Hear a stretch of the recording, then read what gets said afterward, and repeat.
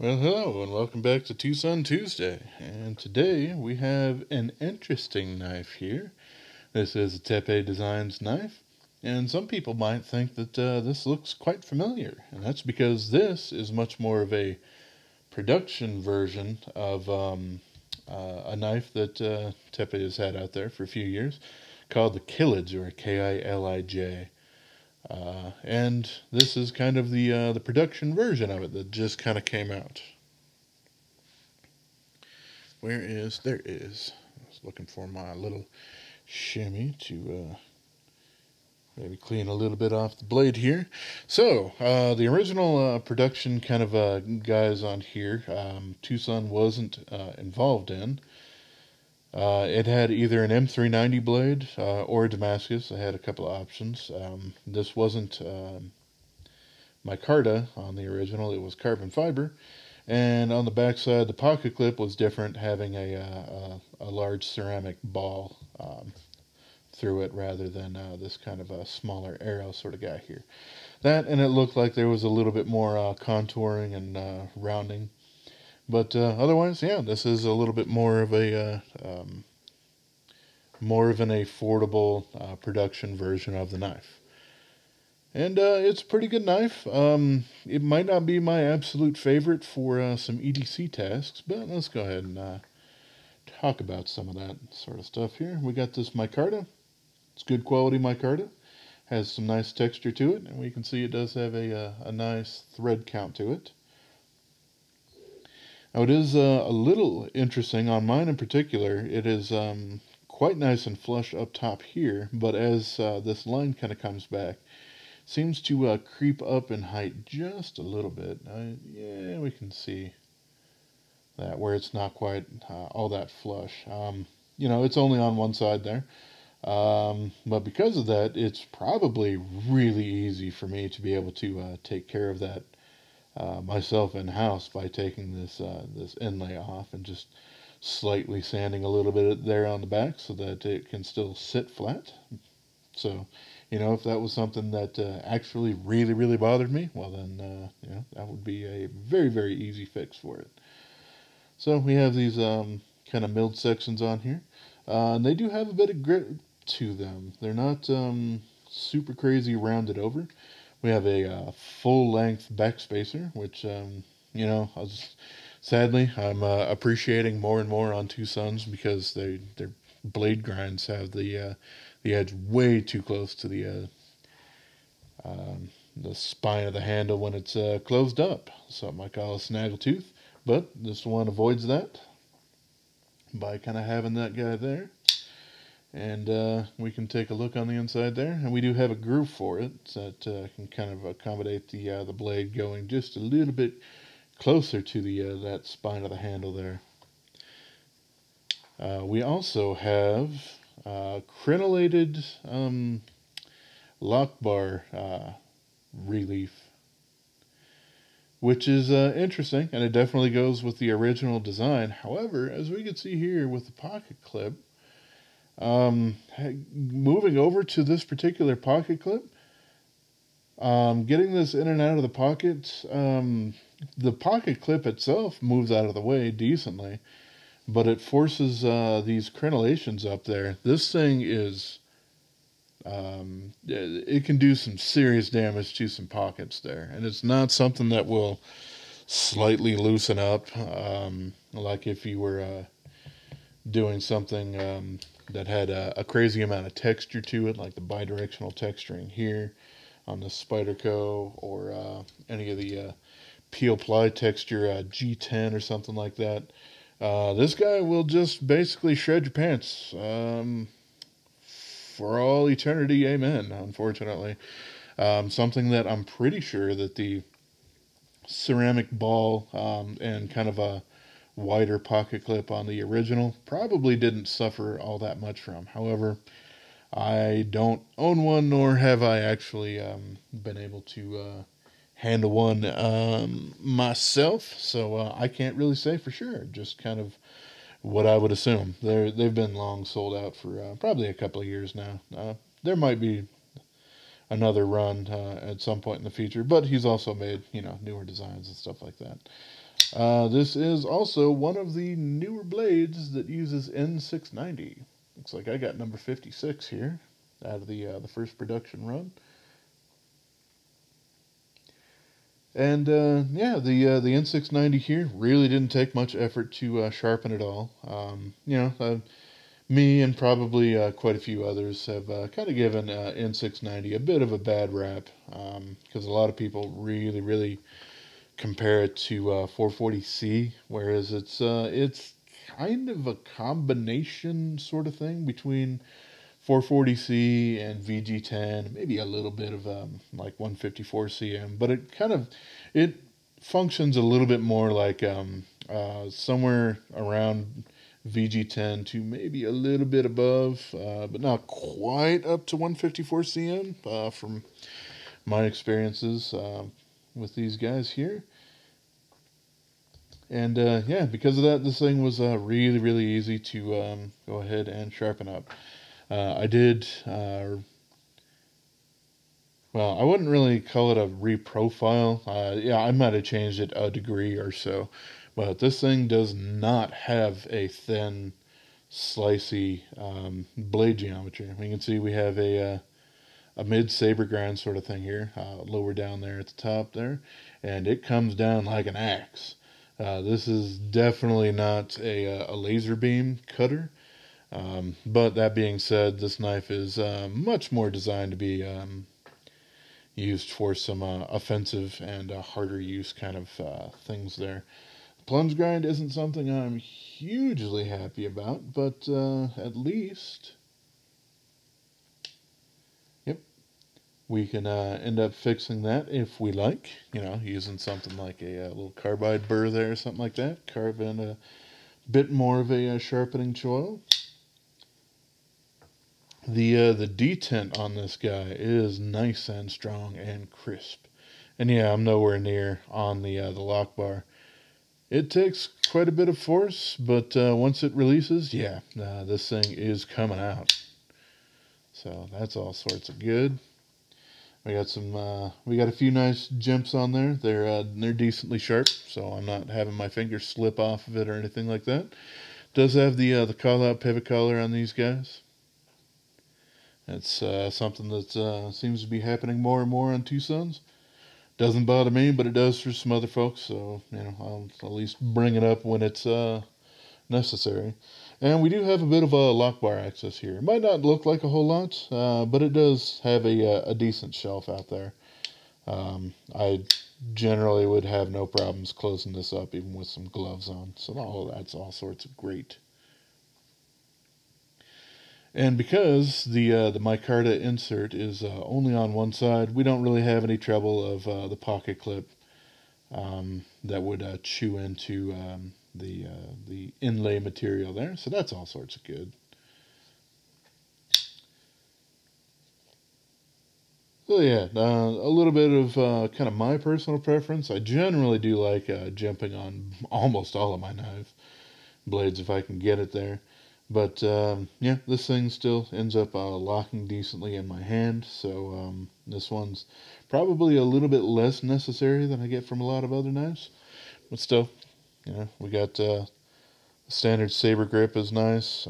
Of course, we got the good old hammer grip there. Pinch grip is all sorts of nice. This thing right there just nestles into the hand in case you want to do any of that sort of stuff.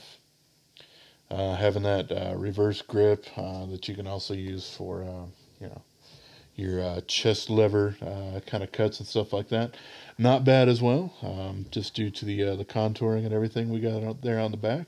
And the flipper tab doesn't really get in the way all that much. It can maybe start to have a little bit of contact with my skin flap here between my thumb and index finger, but because in those cuts all your pressure is being pushed on your back fingers, no problems there at all. And because it doesn't have a beak on it, that's also pretty darn comfortable. So yeah, this is a pretty interesting knife here. Something that I had noticed with mine, and it might be so minuscule that it won't come out all that great on the camera, but I will at least try. Is it looks like the grinds between either side here were slightly off, whereas I'm seeing it basically starts, yeah, like back here. Whereas if I draw a line across, it comes up a little bit there. Something I haven't seen from almost any other something I haven't seen from TwoSun before, but also something I haven't really seen from many other companies outside of Migaron's um, budget knives. And it's absolutely perfect. It doesn't affect the cutting at all. The grinds, when you're looking at them on either side, well, everything functions correctly. It just looks just slightly off between the grinds here, or at least this very very small kind of grind here on either side, are just a little bit different from each other rather than being absolutely symmetrical. So yeah, I mean that's maybe it was a difficult grind or something like that, and just kind of a concession that was needed to get this knife down to the production level that it's at. I don't know, or maybe this was kind of a one-off, and nobody else is going to have that problem or notice that problem, because a lot of people don't, when they get a new knife or something like that, might not ogle over it and fondle it and everything like that for a good few days to be super super familiar with it. So I don't know. But that's about the only kind of negative things that I could really say about that, is kind of slightly off on that grind there, and the pocket clip along with the crenelated backspacer, or not backspacer, but the lockbar relief can definitely destroy some pants or something like that. Wouldn't have been all that bad to have basically done this internally there, to end up dealing with that. And they did do a decent amount of weight relieving on the inside there, so there wasn't really all that much of a reason not to, outside of the fact that, well, this was the way that it was on the original, and this is a production version of that, so yeah, keeping all of that as close as possible was probably all sorts in everyone's interest for that. But there we go. What's the number on this? This is the 426 here. There we go. So yes, 4mm blade stock thickness, quite thick, but still same as the original there. I measured this at 3.36 inches between basically the edge of the handle scales there and the tip of the blade. That'll be 85.3 millimeters. And 0.55 of an inch thick, or a little over half an inch thick. Exactly 14 millimeters, looks like. Yes.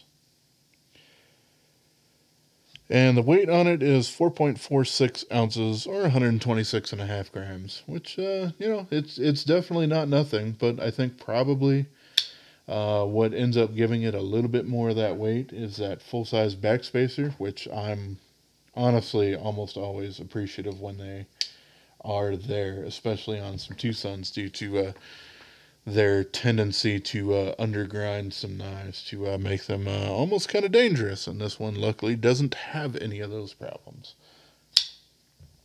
But yeah, let's go ahead and do some blade size comparisons here. Why not? Since it's out, let's go ahead and do the Manix 2XL. That's a pretty big knife. There we go. There's the Spyderco PM2.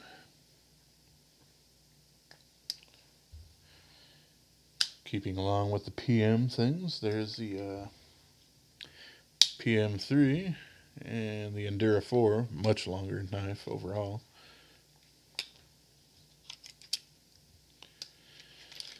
Alrighty, and let's go for some benchmarks. There we go. There's the Griptilian, that's the word I'm looking for. And here we are with the 940. Fairly similar with the proportions there on the 940. Well, I suppose the same on the Griptilian there, which they are similar in handle to blade ratio kind of things going on there. Here we are with the bug out. And here's rat number 1, much larger knife. This is probably in between the rat 1 and the rat 2.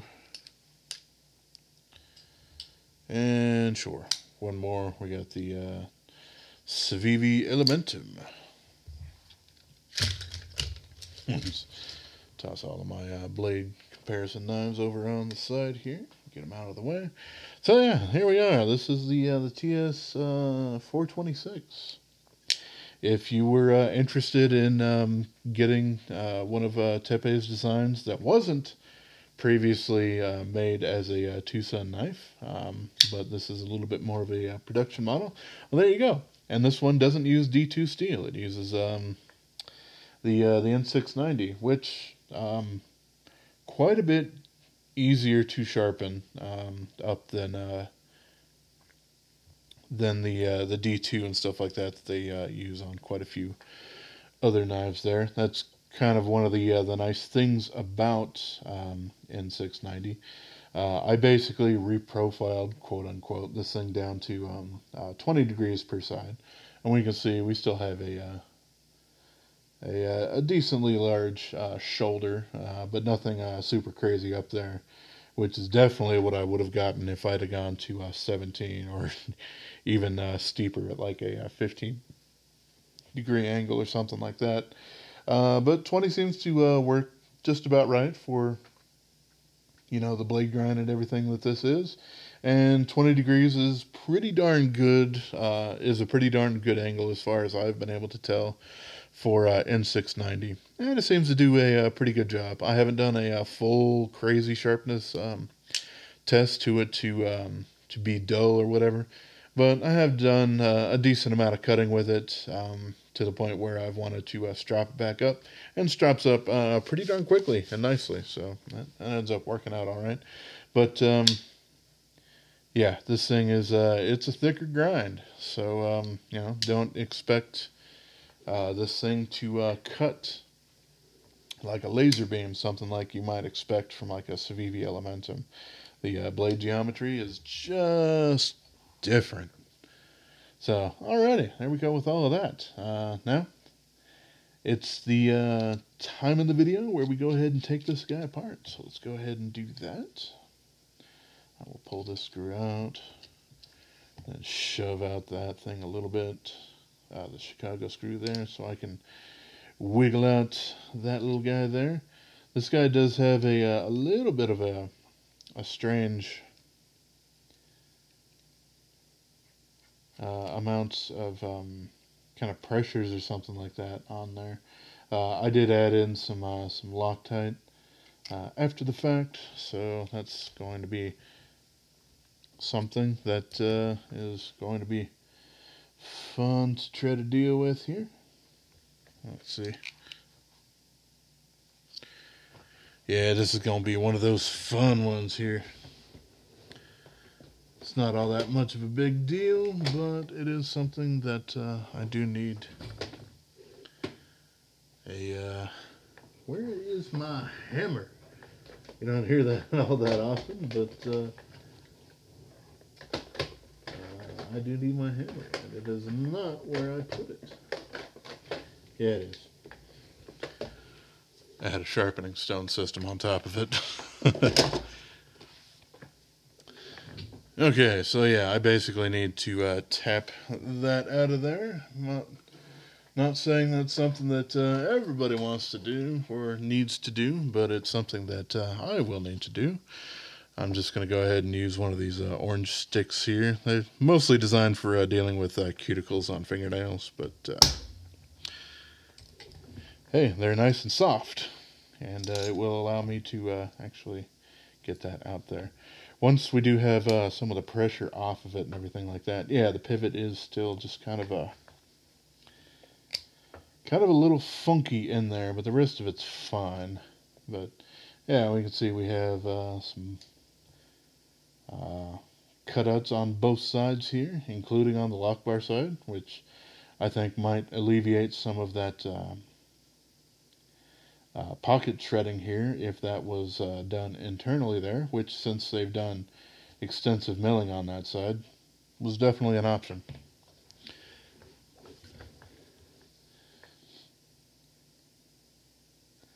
But yeah, a lot of this kind of tightness between this is, I think, maybe just a little bit mostly attributed to the that little micarta inlay there.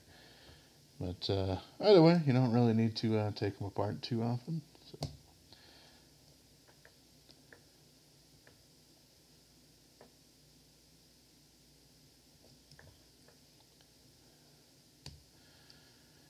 There we go. There's the stop pen for him. That guy back in there. No detent ramp on here. Makes sense. The original didn't either.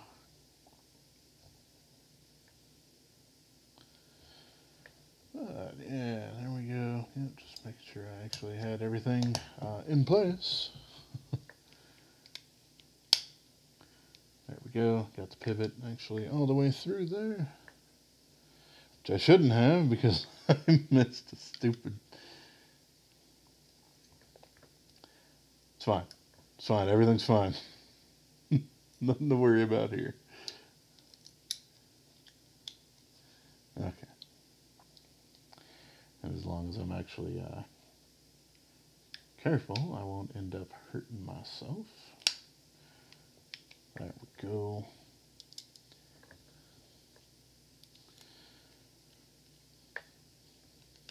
It's never fun to cut yourself. I don't know, maybe some emo females in high school might think otherwise.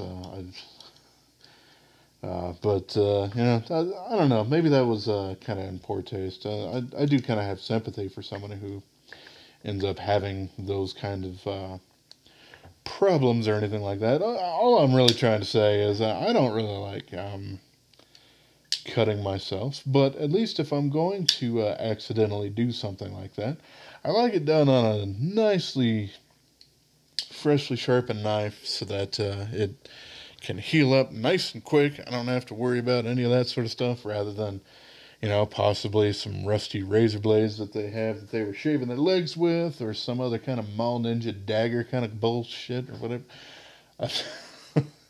Wow, I really went off on a crazy tangent. I apologize for any of that. Either way, all I'm saying is, you know, don't cut yourself. You know, it's a knife is designed to separate things that are hopefully not the user. That's not really their intent. But yeah, there we go. There's the TS426 Kilij in N690 steel rather than D2, so it is different. It's not going to hold an edge quite as much or quite as decent as D2, but it will hold a finer edge for longer than D2 does. If you're used to a lot of D2, this guy, yeah. This guy I'd used in a previous video here, the TS194. D2 ends up holding an edge quite a long time, but this thing has some pretty large carbides on there. So you end up cutting with nothing but carbides after a while, as the rest of the blade edge has eroded. So these things hold like a nice proper, you know, working edge for an incredibly long time.